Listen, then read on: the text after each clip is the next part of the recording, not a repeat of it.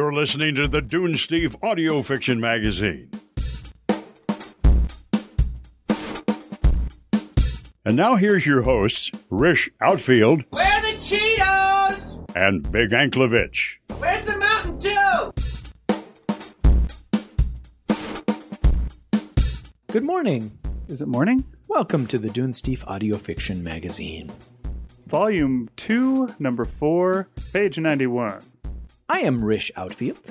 And I'm Big Anklevich. Announcer man, at your service. Announcer man. And the robot. Oh, wait, never mind. The robot's not here. What happened to R08OT? He had some personal business that he had to tend to, and so he's taken a leave of absence. Well, what kind of personal business could he have? I mean, he doesn't even have any genitals. He's off for a few weeks anyways. He didn't elaborate. It was personal, I guess. Wait, but who's going to do all our technical stuff? I don't want to have to do that. Yeah, that could be a disaster. Actually, we've got a replacement here. I called over to the temp agency, and they sent us over a temporary producer for the show. Announcer man? Do you know anything about this? I don't know. Who? There's nobody here. Actually, look, right there. What, that? Yeah. Oh, I'm sorry. It's another robot. Right. Oh, geez. Well, okay. Tell the robot hello for me. Introduce yourself. I am CY80RT. Whoa. It can talk? Yeah. Dude, how come R08OT couldn't talk? Wasn't part of his programming. I don't know. I'm not the robot designer. I just, Okay, well, hey, welcome to the show. What did you call it? CY80RG, I think. That's a mouthful. Just call him 80RG. Hello, 80RG. I'm Rish. I know your name, Rish Outfield. I am a big fan. Seriously? Yes. A fan of the show? Fan of the show, but even more a fan of you. Oh, hey, I like this guy. Yeah. Well, thank you. I look forward to many, many weeks of getting to know you, getting to know all about you, getting to like you, and getting to hope that you like me. Ha ha ha. Did you like that? I enjoyed that reference. Oh. That's funny because there's somebody in this room that doesn't particularly like it when we sing. I thought the all-singing episode was last week. Well, thank you. Welcome to the show, like I said, and you're a fan of Big as well, I would assume. Somewhat. Well, that's all right. He's an acquired taste. Well, this is so cool to have another voice on the show. To find somebody that admits to being a fan of you, that's really something. Yeah, a fan of us, I think you mean. How long have you been listening to the show? What again? 80RG. 80? 80, yes. Number 80 as in the 80? number, and then RG as in the letters. Oh, I got to write that down. How long have you been a fan of us? I have listened since episode 3, like everyone else. Yeah, that's weird. People really dig Raising Archie. Did you like the Michael Stone story we did a couple weeks ago? I love Michael Stone. Well, hey, you and I have something in common, I guess, other than our unpleasant face. Of all the episodes we've ever done, is there one that you feel is like your favorite or something that you... Rish, we actually have an episode to do today that we need to move along and get into. Okay, well, just... Are you going to be with us more than 1 week, 80GTS? So, I'm sorry, tell me exactly what your name is. I am CY80RT. CY. You may call me ART for short. That's really short. 80RG, I will look forward to many weeks of chatting with you. It looks like we need to start our story. What is our story this week, babe? This week's story is I Gotta Be You by Peter E. Abresch. I Gotta Be You is an original story written by Peter E. Abresch, pronounced Arbrush, apparently. Sorry. The author of easy reading, writing, and 8 published fiction novels, the latest of which is The Faltese Malcolm, a parody of The Maltese Falcon. Links to all his books may be found on his website, www.sidewalkbooks.com. Special thanks to Nicole Suddeth, Julie Hoverson, and Christine Maia-Fleres for lending their voices to today's episode. Today's music is by Ema. Check out the links in the show notes.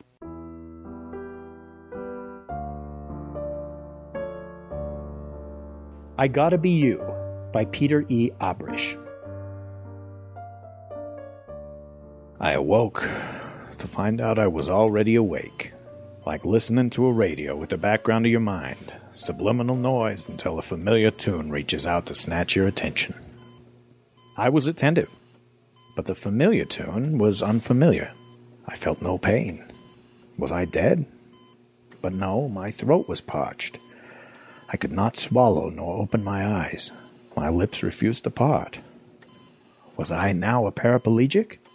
An odor invaded my attentiveness, triggering a memory of the interior of a hospital, which made sense. I was dying after all.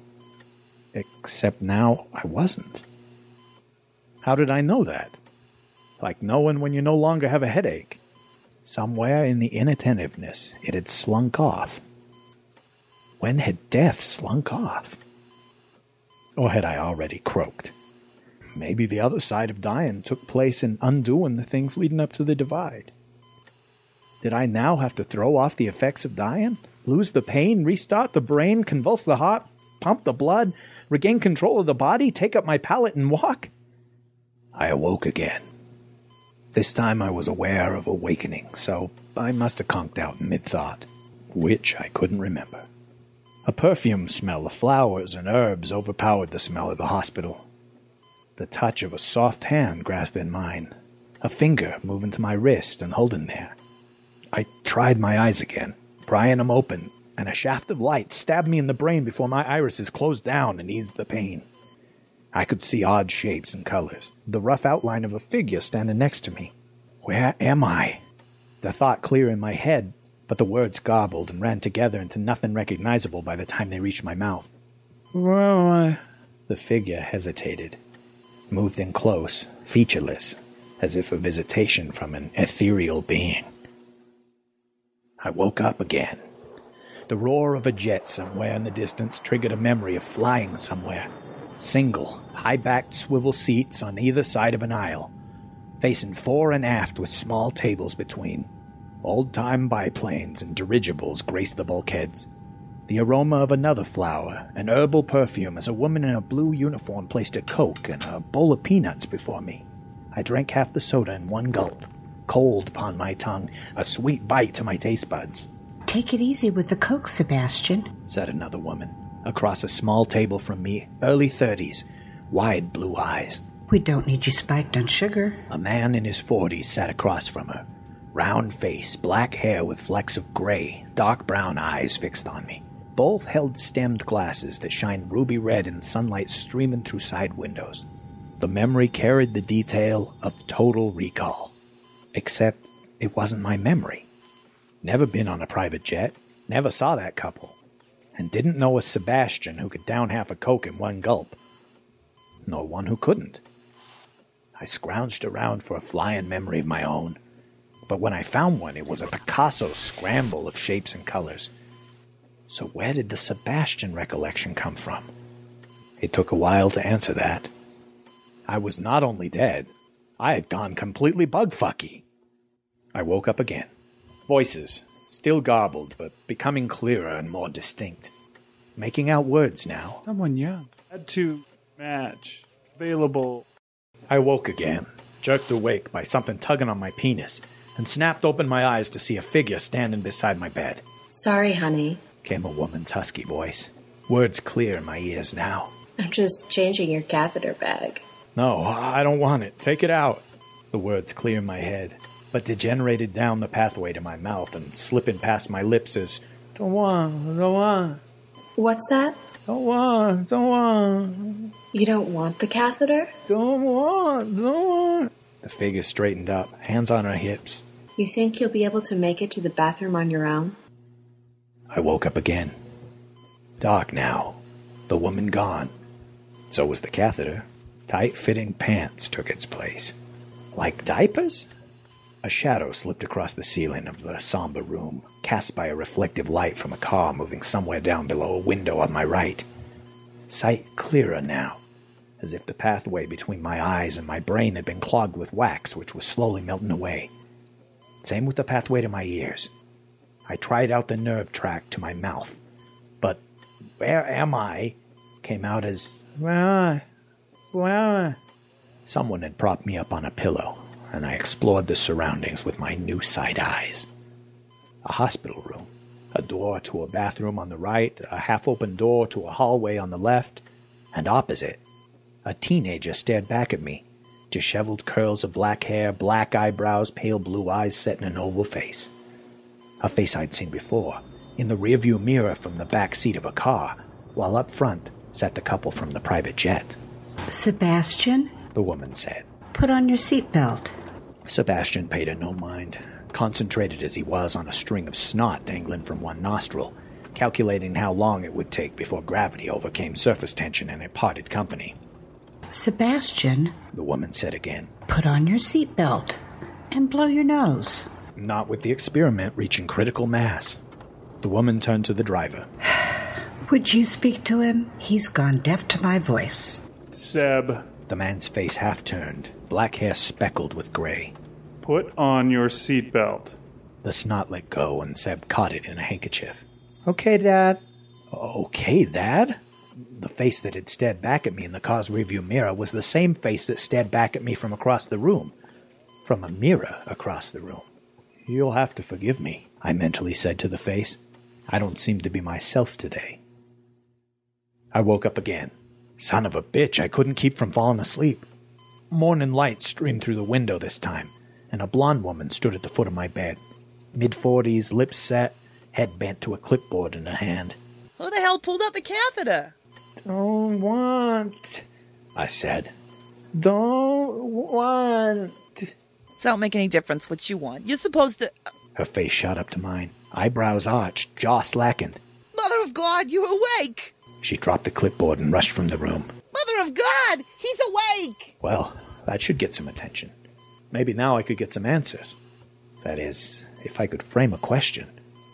Like if I was now awake, how long had I been asleep? I woke up. Again. The hospital room, more defined now, more wax melted from behind my eyeballs. Midday light from the window on the right. Same teenage boy with the black curly hair in the mirror opposite. Only now a man sat in a wheelchair on my left, his chin resting on his chest, which rose and fell in deep breathing. A plastic oxygen mask fitted over his nose. As if feeling my eyes upon him, the head lifted. Older now, thinner, hairy, thick salt and pepper hair reduced to disarrayed wisps on a bald scalp. But no doubt the same man who had been driving the car. Okay, Dad? Well, I must have said it out loud, for the face brightened and he pulled the oxygen mask from his nose. Seb, you're awake. Sebastian, Okay, Dad? you remember me. Smile forming on his lips. Thank God, you've come back to me. How are you feeling? Okay, Dad. The problem was, I wasn't okay, and he wasn't my dad. The last time I had called anyone Dad was over 30 years ago when my father had passed away. You've been out a long time. Okay, Dad said, and rolled the chair closer to the bed, taking my hand. Can I get you something to eat? Are you hungry? Am I hungry? That's a new thought. I don't know, I said, but it slipped out of my lips as, don't know. That's all right. Take your time. He patted my hand. No rush. We got a lot to catch up on. How come my words were garbled except for okay, Dad, which got out okay? Where am I said. And tried again. Where am I? Wicker Memorial Hospital. We were all in an accident, Seb. A bad accident. I was driving, but I'm not sure what happened. Your mom. Tears welled up in his eyes and spilled over to run down his cheeks. Well, she's not here right now. I nodded. Not here right now, coupled with body language, meant never would be here. Which left me ambivalent since I had no idea who she was.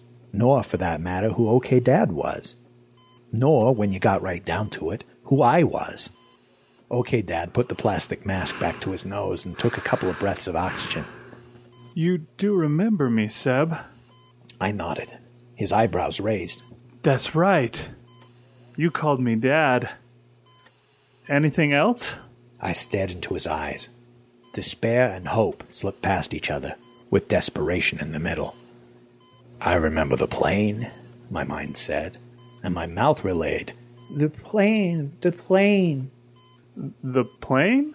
His jaw dropped for a moment. Then his expression cleared.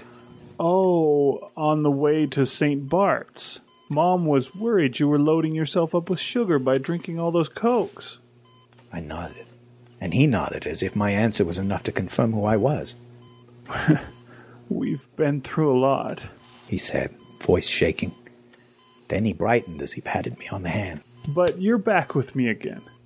It's a miracle, Seb. Have to thank Dr. Porter for that. Porter and money. He rolled his eyes. You don't want to know how much money. He let go of my hand and eased back in his seat. But the most important thing is you're back, Seb. You're back. I'm back? Where had I been?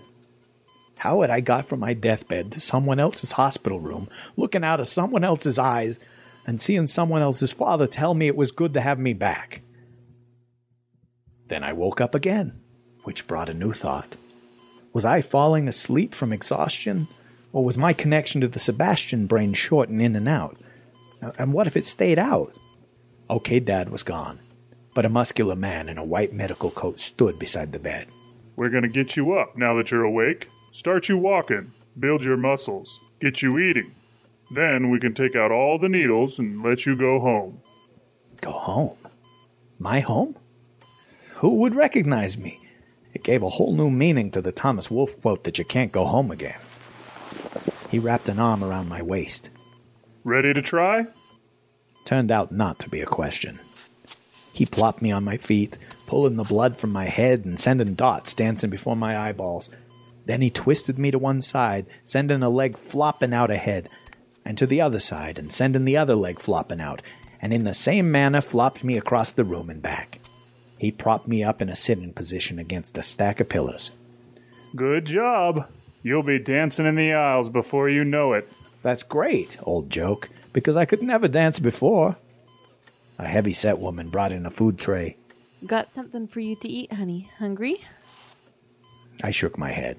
She set the tray on a bedside table and rolled it in front of me. Why do they keep asking questions if they don't want answers? But when she lifted the cover off a bowl of chicken broth, I changed my mind. An aroma filled my nostrils like nothing I'd ever experienced, or like nothing I could remember. Perhaps it was the difference between my old nose slowly losing its smeller and this young one savoring even the top notes. Whatever, it set my mouth watering, and I ate every damn bit of it, tasting superb on my unsullied taste buds. So, there were compensations to balance the complications. And it turned out the therapist had been right about walking on my own. A few days later, moving from handhold to handhold, I went to the bathroom. But I had to crap out of someone else's asshole and pee out of someone else's penis, which looked more than adequate for its responsibilities. And I was glad to see I had one. Without it, I would have been in a whole nother ball game. Speaking of games, OK Dad visited me every day. He was like a psychiatrist, probing my memory by bringing up a family recollection, then sliding it over to me. If I was his son, I should remember something, right? So why not just blurt out the truth? No, I'm not your son. I'm just trapped in his body, and I don't know how I got here. Except there was a strong resemblance between his face and the one I saw in the mirror, with one major difference. Each day, the mirror took on a more healthy color, while OK Dad's paled and thinned. And there was a desperation in his voice that reminded me of when I was dying, and sought assurances of love from my own sons. So I mined nuggets from Sebastian's memory and relayed them in my rapidly improving speech, nuggets that sent tears rolling down the old man's cheeks. But I felt no such reservations when the surgeon finally showed up one morning as I sat in a chair finishing a breakfast of oatmeal and orange juice. He breezed in dressed in a blue lab coat, striped blue shirt, blue paisley tie, and the countenance of a god. Hello, Sebastian. Rooftop eyebrows adorned his well-fed face, along with green eyes and comb-over on male-patterned baldness. He graced me with a smile of perfect white teeth. I just got back into town, but I've been hearing good reports about you. I'm Dr. Porter. You operated on my brain? That's right. You're our little miracle man. How are you feeling? I pushed the bowl aside. Mind telling me how I got here? That took him aback. You and your father were brought here after the accident. You heard about that? A drunken driver coming down the wrong side of the road? He leaned his backside on the broad windowsill and folded his arms. You were unconscious when you arrived, and 5 days later, when you hadn't come around, I was called in. Have you heard any of this? I shook my head. Okay. We tried a few things, including just seeing if you would come out of it on your own. But we found some brain damage that was not going to heal itself, and after a month, your father wanted us to try a radical new procedure. One that cost in the millions? I asked, liberally interpreting what OK Dad had told me. He stared at me for a few moments, then finally nodded. In the millions? I blurted out, not really believing it. How many millions? There were a lot of elements involved. You wouldn't understand. Indulge me. Indulge you? Wow, big words. He gave half a shake of his head. All right. In a nutshell, we replaced a damaged part of your brain with a transplant and used some nifty new nanotechnology to link everything together. A highly skilled procedure, if I do say so myself. Fantastic procedure. He nodded. Still, it took a couple of months for you to come around. Yet, in spite of long odds, here you are. He smiled his perfect tooth smile again and held out both hands as if presenting me to me. You're not only awake, but walking and talking. Who was the transplant? He shrugged. An anonymous organ donor. Not important. Well, yes, it is. The rooftop eyebrows raised. When you transplanted that piece of brain, you transplanted me. He stared at me again, his jaw dropping before he recovered and shook his head. Nah, you're imagining things, Sebastian. I already talked to your father. He said you two shared past memories. Sebastian's memories, with all the details, like Total Recall, including the things we normally filter out as unimportant. But they are not my memories. They invoke no feelings within me. Talk about a split personality. He kept shaking his head, but some of the assurance had ebbed from his eyes. Maybe that's what you're suffering. Look up the donor's name. It's Kevin Santani. Now, how would I know that? You could have heard someone mention it, maybe when you were unconscious. I'm Kevin Santani, and I live in... I tried to bring it in, but it wouldn't come, only residuals that nibbled at the edges. I lived somewhere near the water. Now I'm Sebastian somebody, and I live in a hospital. I was a senior citizen then. Now I'm... How old am I? 14. 14? I watched him nod. Why didn't you get a transplant closer to his age? It wasn't that easy. First, we needed to match the blood and the tissue type, DNA, and the young people we found in that bracket were already brain dead. We couldn't use them. We faced enough odds without taking the chance of introducing the same problem we were trying to solve. What about me? What about you? Well, you said you couldn't use someone who was brain dead. He stared back at me, lips pressed together, and I could see it in his eyes. You didn't wait for me to die, did you? Look, Sebastian, you're imagining... You didn't wait for me to die, did you? I had nothing to do with that part of it. Was that the reason it cost so much money? We had no way of knowing how the trauma of death would alter the equation. As I said, we had enough problems. To tell you the truth, I had real ethical issues with trying this on a young person, even a brain-dead one. We chose the transplant donor we did because there was no way he was coming back. At most, he had only a few hours. So actually, you could say we did him a favor. The rooftop eyebrows arched and his lips turned down. Actually, if what you say is true, you could say we saved your life. I took a deep breath and let it out. More like you stole my soul.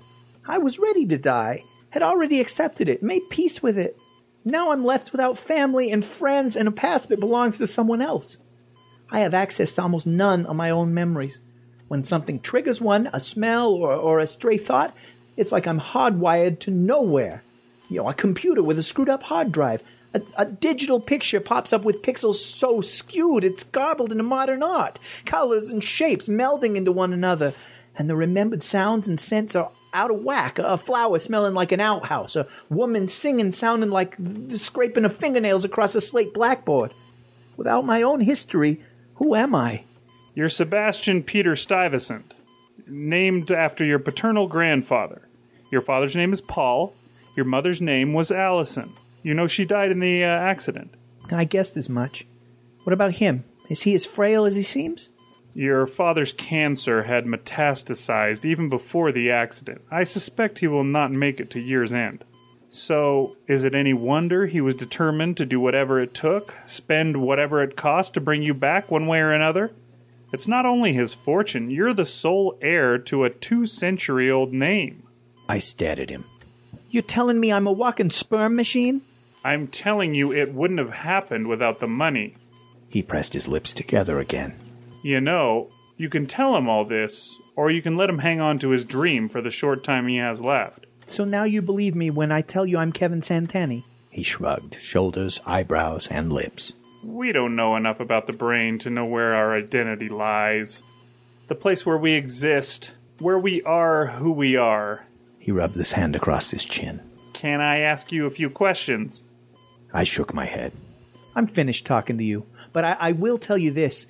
I'm going to spend some of that fortune you mentioned to hire detectives to track down whoever cut my life short. Then I'm going to link them back to you. And if I ever hear of you trying something like this again, ever hear of you trying to publish this procedure or whatever you call it, I'll present it all to the police and spend some more fortune to see that you are prosecuted. 3 days later, I left the hospital. I had an emotional farewell with OK Dad, who was supposed to go with me, but at the last minute had become so weak his doctors insisted he stay and receive a blood transfusion. I was ushered out of the building in a wheelchair as part of staff policy. I could have walked. My legs were strengthening every day. I intended to keep up with therapy and maybe start running in a few weeks. If I was going to inhabit this body, I wanted it to be mobile. A black Lincoln limousine waited for me at the curb. A man in a suit and tie held the door. Good morning, Sebastian. It took a minute before I was able to link face the name. Good morning, George. Not quite there. Good morning, Mr. George. Your father's not going with us? They want to keep him another day or two. Very well. I got in. He closed the door, walked around, and took his seat behind the wheel, a glass panel separating us, and we started out. I recognized nothing as we moved through traffic. But as we rolled along, images started forming in my mind before we came upon the reality, so that by the time we reached rural roads with fields of dandelions and set-back estates, I was ready when we pulled into the gated drive of a French-style chateau. A ruddy-faced man waited at the entrance, wheelchair in hand, name of Mr. Carstairs. Yes, he and his wife were in charge of the domestic chores. I'm sorry to hear your father isn't with you, Sebastian. May I help you inside? I'd rather walk. I looked around as I lumbered across a paved porch. Evergreen shrubbery hugged the stone building, oaks big enough to have been there when Columbus landed, a manicured lawn the size of a baseball field. My legs turned rubbery by the time I reached the massive double-door entrance. Taking the wheelchair might not have been a bad idea. I stepped into a 2-story foyer with hardwood floors and walls, twin staircases, black walnut treads, spindles, and banisters curved around on either side to meet at a large stained glass window on the second floor. There was no way I'd be able to climb them anytime soon, but I knew an elevator lived down the hall on the left. May I help you up to your room, Sebastian? Mr. Carstairs asked. I looked for a place to sit down and saw an open door to a room on the right. Think I'll go in there, I said, pointing to the room. Into the library. Very well. May I bring you something? A Coke, perhaps? I looked at the ruddy-faced Mr. Carstairs. A cup of coffee would be great. A little flicker of his eyebrow told me that wasn't what he had been expecting. I'd have to watch things like that. Wouldn't be ordering a beer anytime soon. But I had gone this far with the coffee and decided to hang in. Coffee with double cream would really be great. Very well. I wobbled into a high-ceilinged Edwardian library, with walls lined with books and framed oil paintings, leather armchairs and couches scattered about on a thick oriental rug. A rolling cot contained cut glass decanters and tumblers. A Steinway grand piano commanded space in the rear corner. It came to me that ornate room had hosted many intimate gatherings in the past. Now it contained only one old man, disguised as a 14-year-old boy. I glanced back to the piano. Did Sebastian play? There was so much I didn't know, and no one to ask. What happens when OK Dad comes home and asks me to play? What happens if OK Dad does not come home. I sat down at the piano, opened the top, and stared at the alien keyboard. But my hands reached out of their own volition, and my fingers remembered the keys, and notes came tumbling out of memory. Music filled the chamber, and after some minutes, I recognized the snatch of an old Sinatra song, paraphrased it, and sang along. I gotta be you. I gotta be you. I gotta be you. I'd rather be me, but I gotta be you.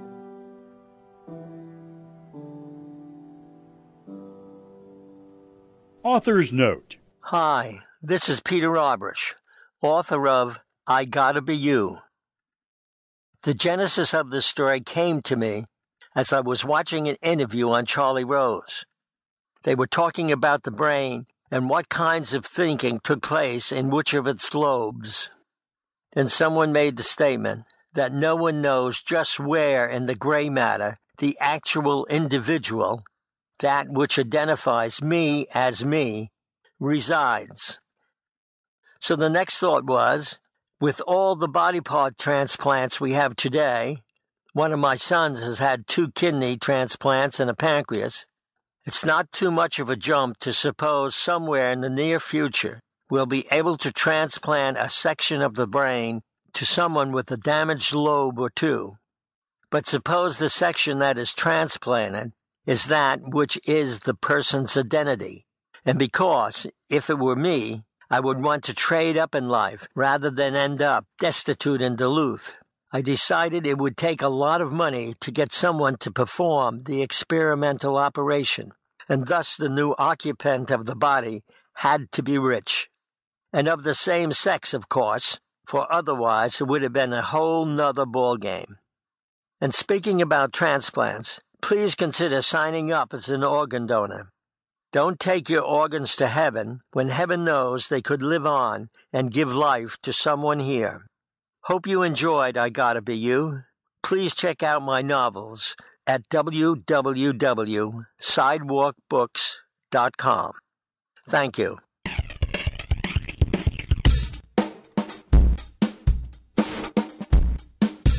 So, Destitute in Duluth was the little scene sequel to Sleepless in Seattle. They had tried to get together, and that meddling kid had caused so many lawsuits and stuff with all the crap that he pulled in the first movie that Tom Hanks had lost all of his money. And Meg Ryan was like, oh crap, what am I saddled with? Almost nobody saw it. It came out, it played for like 3 weeks in 2001. Right. I think it was mostly just because Nora Ephron didn't sign on to that one. I mean, she's such a huge name that without her there, it just didn't carry the same weight. She was off to do Hanging Up. Oh, we talked about that, didn't we? Nora Ephron's sort of gone away. What was the last movie she did? ADRG. ADRG. Let's see how your robot brain works. Here's a little bit of trivia for you. What was the last Nora Ephron movie that came out? Her most recent outing was 2009's Julie and Julia, in which she produced, wrote, and directed the film. Right. I'd forgotten that. You know what? I never saw Julie and Julia. Yeah, Was it good? Did you see it? I saw the film and loved it.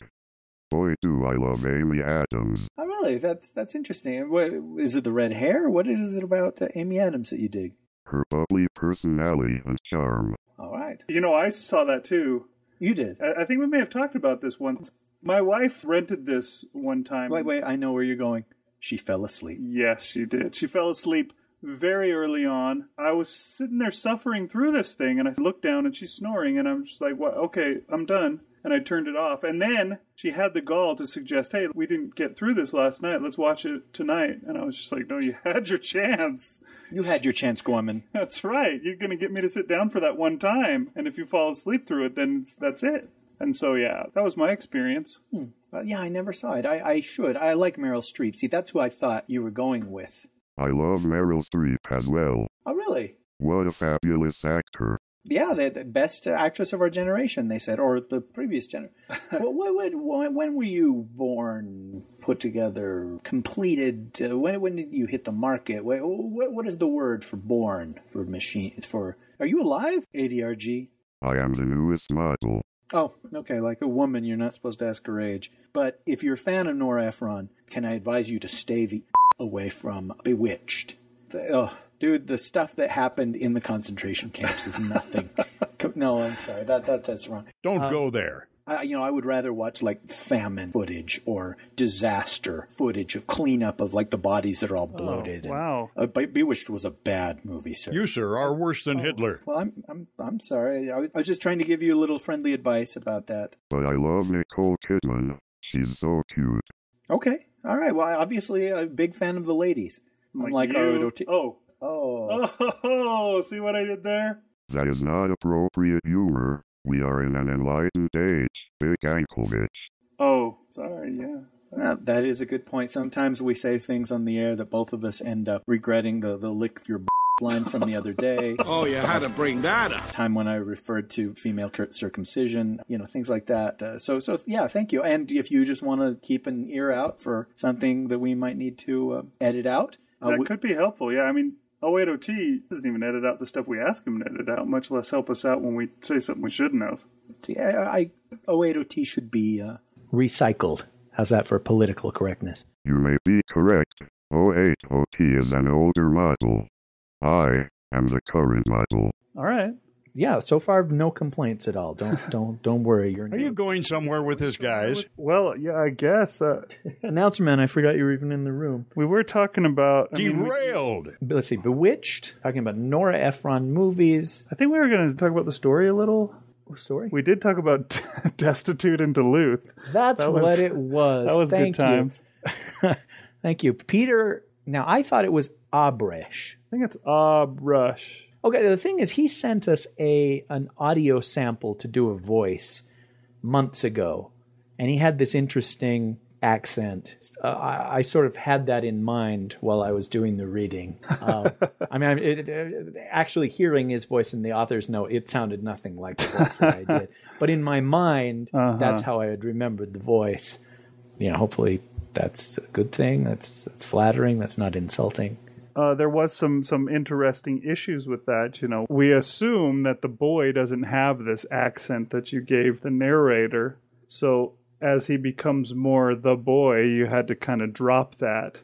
And we even had ourselves a good time with that coffee line where he said, I can have a cup of coffee. Not only asking for coffee, but the accent itself perhaps makes the manservant pause. Now, I don't know.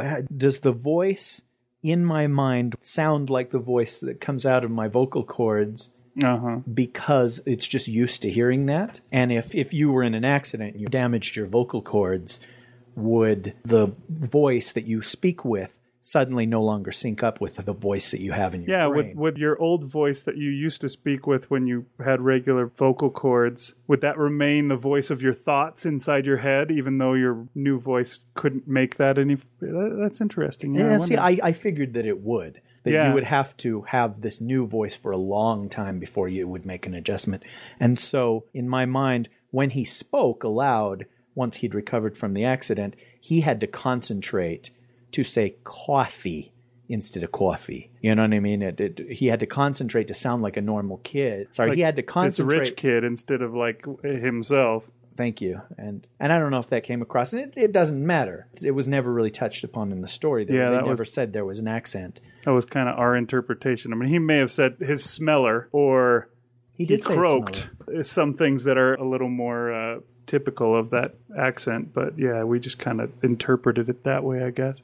Yeah, listening to his author's note, I think there are things that we can't know as far as how the brain works or as personality or the individual, the soul of a person.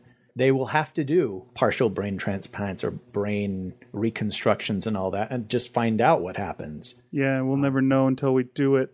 If the movie regarding Henry with Harrison Ford, where he's a real hard-ass lawyer, and then he gets a head injury. He gets shot, and suddenly he's kind, and, he becomes much more emotionally on the level of a child, but he recognizes what he used to be, and he doesn't want to be that anymore. I don't know that there's any truth to that story. Maybe that's just wishful thinking. But it's possible that, that you are who you are because of the way that your brain is. And if something happened to damage it or repair damage to it, that you would start to be someone else. Although, I mean, that sounds like my Samantha, doesn't it? I mean, all I'm saying is we don't know. Yeah, maybe this is the opposite of the My Samantha story. I mean, My Samantha. That's okay. It was misspelled in the story. Good point. Thank you. Yeah, that story was kind of the opposite of this one. I didn't even think about that until now. But yeah, that was where someone... It's like their body switched, but their brain was exactly the same. So she did everything the same. She acted the same, but suddenly she looked totally different. Whereas this one, the brain is taken from one person and put into another. So now he looks totally different, but his head is still the same. Wait, that's the same thing, isn't it? I'm going for a smoke break. This might be a different take on the same idea. As far as the Doug McIntyre story goes, we never really got any answers as to what had happened. And this one, there's definitely an explanation for it. But something that really surprised me is that he was upset about having a life to live over again. You would think that an old person would give anything to be able to do start their life again. You know, I don't want to be buried in a pet cemetery. I don't want to live my life again. That's all for you, announcer man. No singing, please. But perhaps growing old and seeing the end approach puts you into a certain mindset of saying goodbye and getting your affairs in order and all that stuff. I mean, how many times have you seen in a movie or a TV show where somebody has an expiration date and then it turns out that that's a misdiagnosis or there's some miracle cure? And it's not that they're disappointed, but in a way it's just like, whoa, I'm not relieved. I don't know how to deal with this. I was ready to go. That seems like maybe that's human nature too, but I don't know. This guy was returned to being 14 years old. I mean, he's got to go through high school again. I mean, you remember the Top Secret movie where the guy's being whipped by the Nazis and he falls asleep and dreams that he's back in high school. And he's like, no, this is terrible. And then he wakes up and he's like, oh, phew, I thought that was real. So, you know, being tortured by Nazis is better than going back to high school. Maybe if he woke up as a 20-year-old, he wouldn't have been so upset. Yeah, you know, you and I have a friend in common, and every time that he would see a certain kind of movie, he would complain. Have I said this on the air before? If I have, I apologize. But he would complain that the movie ended at the precise point he wanted the story to begin. Yeah, I'm pretty sure you said that on the air. Well, I'm saying it again because I think it totally applies to this story. What would it be like to suddenly have 50 or 60 more years, and this time of wealth and privilege, and most importantly, all of the life experience and knowledge and wisdom that comes with living your whole life? Now, granted, the main character couldn't remember certain things. Yeah, he had a hard time with his old memories. But from what we heard, as far as the narrator goes, he seems pretty with it. He seems to have all of his faculties with him. And you see that kind of a lot in movies, too, where they'll do those, you get to go back to high school and do it all over, and how are you going to do it this time? From a movie like Never Been Kissed, where she just pretends to be younger than she is, to like what was that Zac Efron one? 13 going on 30, or was that no? That was again, no 17 again, maybe 13 going on 30 was that Jennifer Garner one, right? Anyways, talked about it on the air too. Yeah, we may have, but yeah, you know, they get to go back and experience these high school moments over again, but this time with a clearer head, with the knowledge that you've gained through a lifetime. And instead of totally blowing it, like most people do as they go through their high school years, they get to do it right. And this guy has that chance too. So it's a nice way to go, I guess. Now, if you could go back to when you were in high school, would you read The Lord of the Rings? Maybe. But I was having sex in high school. Thank you. See, and to me, there's always a great deal of romance and appeal to being able to go back, knowing all that stuff. You know, putting right the things that you screwed up, being brave when you were cowardly. Yeah. You know, turning left when you originally turned right, or in my case, just stood there. And I would imagine that 1,000 years from now, people will tell stories about that, because human nature, while we may be evolving as a species, the whole point of regret is to teach us lessons and all that stuff. There can't be a single person who's never had any regrets, right? And wanted to change them. In fact, as far as this ending goes, I had trouble. I wanted to know what happened next, and this is I guess the second time that I've done that, where I asked the writer if he would give us more. The first time that we did this, it was on with Mars in his hand by Bosley Gravel. Thank you, 08RG. I'm 80. See, dude, I'm like your wife calling out another guy's name. 80RG. How dare you? Thank you. Yes, and on Mars in his hand, I asked the writer to give us just a little bit more, and he did. And in this case, Peter was kind enough to do the same. So he wrote a little coda scene after where the story ends.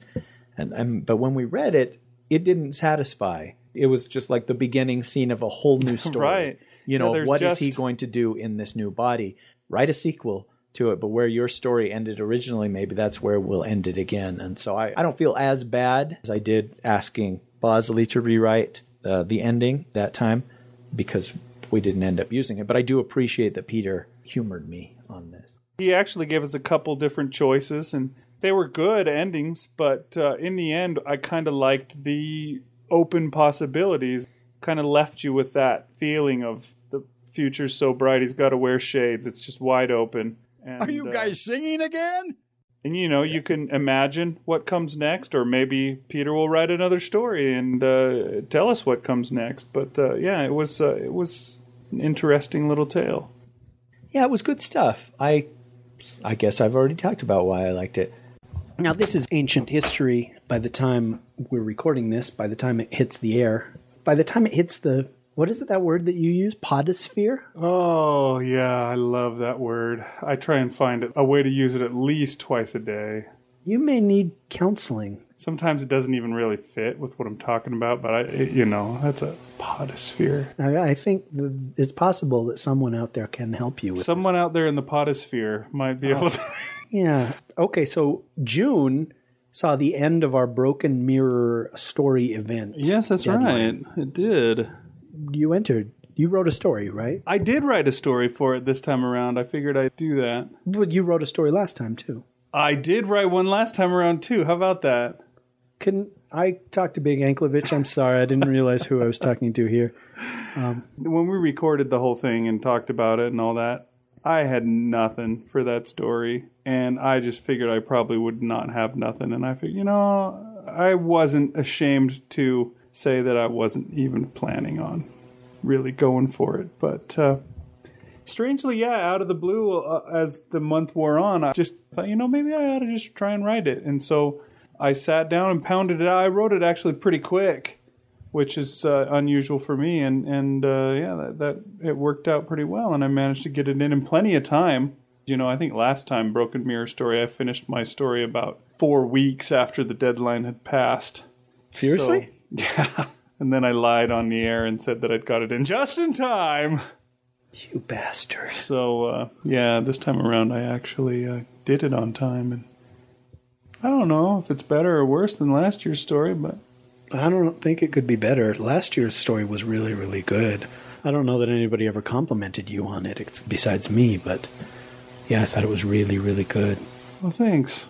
Yeah, this year's sucked, so there's that. Well, good. You and I have something in common for once. Wait, we both love Eddie Money, right? How could anybody like Eddie Money? He speaks to me. Okay, so we have one thing in common, which is that both of us wrote Broken Mirror stories, and they weren't good. Is that fair to say? Well, see, I haven't read yours, so you may be selling yourself short. There's a lot of S's. That's possible, but not likely. Do you have any idea how many entries there were this year? There was quite a few. I think we had like 14 or 15. Dang, that's so great. Yeah.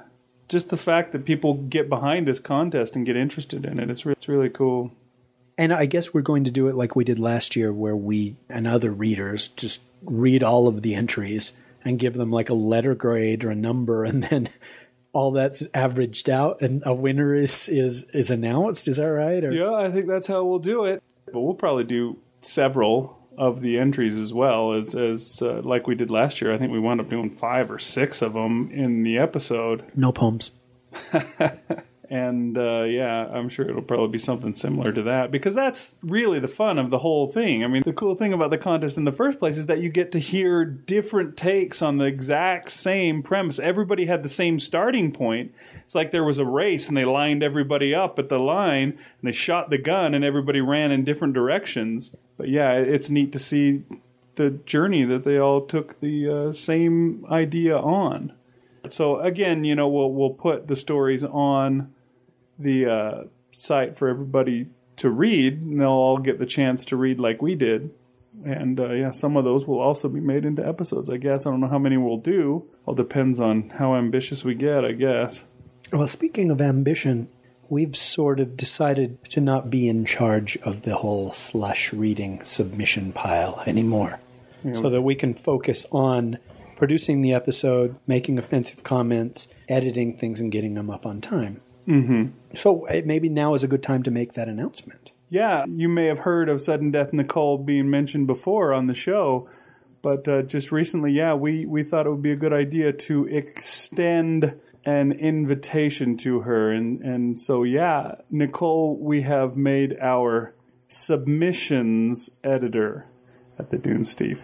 I believe that's known as a battlefield promotion. And so, she's the one that's in charge now of the slush pile, and she forwards the stories that make it through onto us in the end for us to decide on whether we want to say yay or nay on them. And thanks to Nicole, I will never again have to read a submission. Right? Thank you. That's not true. Because eventually, if we're going to say yes on a story, you're going to have to read it. Oh, crap. But those should be the good ones. I've been hiding my illiteracy for all this time. Now it's going to come out. But you'll never have to read that one dude again who says, my story is awesome. Here's the first 200 words of it. Send me an email when you want the rest. Because I haven't written it yet. You're such a tool. But thank you, Nicole. I don't know that we've thanked her on the air. But if we have, here's another one. You deserve it. We need to thank her more anyways, so. She does really good things for us. And if this episode, what you're listening to now, unless you turned it off already, got out on time, part of the thanks goes to Sudden Death Nicole. And if it did not, it's surely my fault, because I'm always the one that's the last one to finish. Could be Marcus's fault. Oh, why'd you have to bring poor Marcus into this? Sorry. And now, what is this? Hey, Rish. Hey, Paula. What the hell? Oh, it was a song from like 50 years ago. Which explains why you know it, I guess. Okay, I'm going to start again. Hey, Rish. Hey, Big. Guess what time it is? Time to sing the theme song. Time to ask for donations. We've already asked this week. No, we haven't. Well, I did it last week. You've never done it. Yes, there was this one time when you made... only one time. Well, one time last week. Okay, we'll flip for it. What, like a coin? Yeah, we'll flip a coin. All right. Heads, what? You beg for donations, tails I beg? Other way around. So heads, you beg, tails I beg. No, the opposite of that. So tails I beg, heads you beg. No, if it lands on heads... You beg. No, you beg. If it lands on heads... You beg. No, you beg. That's what I said, you beg. Dude, listen, if it lands on heads, then you, Rish Outfield, have to beg.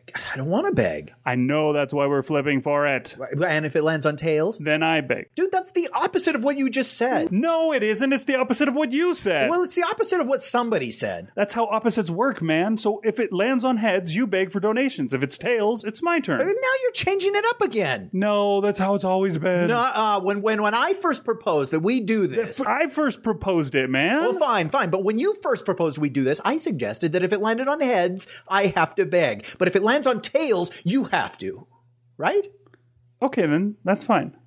Wait. Maybe I got it backwards. Doesn't matter. Let's just get on with this. Okay. Do you have a coin? No, do you? No. Oh. Sorry. Folks, we pay our authors, and we have other costs as well that are associated with having a magazine that puts out stories and so forth. And so, we really need your help. If you're so inclined, if you feel generous, if you enjoy the show, stop by our website. We've got little buttons on the website. You can just click on it and you can donate any sum you'd like. You could donate a gazillion dollars, lots of money if you want, or little. You can sign up to subscribe to the show and donate $5 a quarter or $5 a month. We really appreciate those folks because, hey, we know that that's always coming in, and that really helps us to plan for what we're going to do. So, if you're feeling generous, please. Dude, I hate to interrupt you. I found a quarter. Oh, we don't need it, but thanks. All right. That brings us to the end of the show. It's about bloody time! So I guess that's our show then for today, huh? Let's call that our show. Thank you, Peter, for sending the story, for jumping through the hoops on that one. I hope that you feel like the end result was worth it. Thank you for listening all the way to the end of the episode. Thank you if you have ever done a voice for us or edited for us or donated to the show. And if you haven't done one of those things, it's not too late. But yeah, thanks for providing us with some joys and some victories. Oh, thank you, CY80RG, for helping us with the episode. Welcome to the family. You do realize he's a temp, right? Whatever I have to sign to get you here next week, I am willing to do so. All right. I have been Rish Outfield. And I'm Big Anklevich. Thanks for listening. Good night. Keep those cards and letters coming, folks. The Dunesteef audio fiction magazine is published under a Creative Commons Attribution, Non-Commercial, No Derivatives license. This means that you can share the Dunesteef with anyone you'd like, but you can't sell or change the files.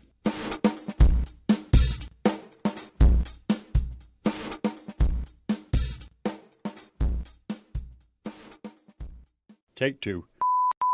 Are you alive? L-O-G-O-T? Okay, maybe we should write it down. What is his name? Is Logot. Apparently. I thought you were going to write it down. What the hell? I've got a pencil, but I don't know what to write it. Idiochi. I've changed my mind. You're an idiot, Rish. Take me home tonight. I don't want to let you go till we see the light. I woke to find I was already awake. Like listening to a radio. Like a mashug in the radio with a background of your mind, subliminal noise until a familiar tune reaches out to snatch your attention. Can you imagine doing a whole story in that voice? I could do it, but we would get so many death threats from the Prince of Persia and Guy Iokis. I don't want to let you go till you see the light. Scale from 1 to 10, how much do you like that song? Not very much, sorry. But it's Eddie Money. Yeah. Does that influence you in it? Part of the reason why I'm not an Eddie Money fan. What's the matter? You can't be intimate with me. Well, I wouldn't go that far. What about if I could walk on water? If I could find some... No, I'm saying... It's Eddie Money. It hasn't changed. No, I'm choosing different Eddie Money songs to determine. I'm saying. You can choose all the... That's Eddie a really Money good songs, song. and they would all land in the same category. I woke again, jerked awake by something tugging on my penis, and snapped open my eyes to see a figure standing beside my bed. Sorry, honey, came a woman's husky voice, words clear in my ears now. I'm just changing your catheter bag and giving you a hand job while I'm at it. I remember the plane, my mind said, and my mouth relayed, the plane, the plane. The plane, the plane. What is it, fantasy, boss? It's fantasy tattoo. Is that both of us are dead and in hell, doing this terrible show for eternity. A few days later, moving from handhold to handhold, I went to the bathroom. Ew. A few days later, sir. A few days later, moving from handhold to handhold, I went to the bathroom. No! Why must you fart? You're maybe the worst person I've ever met, sir. Oh, gosh, that stinks. Scared me no way. I'm going to read the rest of the story through this shirt. No, I'm not your son. I'm just trapped in his body, and I don't know how I got here. Hello, Sebastian. Let's get this guy. Okay, this is our mad scientist, right? Uh-huh. Hello, Sebastian.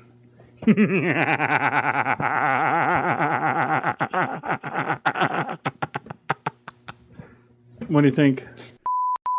I'm sorry to hear your father isn't with you, Sebastian. Do you like that? Or sure. I'm sorry to hear your father isn't with you, Sebastian. May I help you inside? It's got Chocula. Boo, Barry. I'll do it in a Jim Henson voice. I'm sorry to hear your father isn't with you, Sebastian.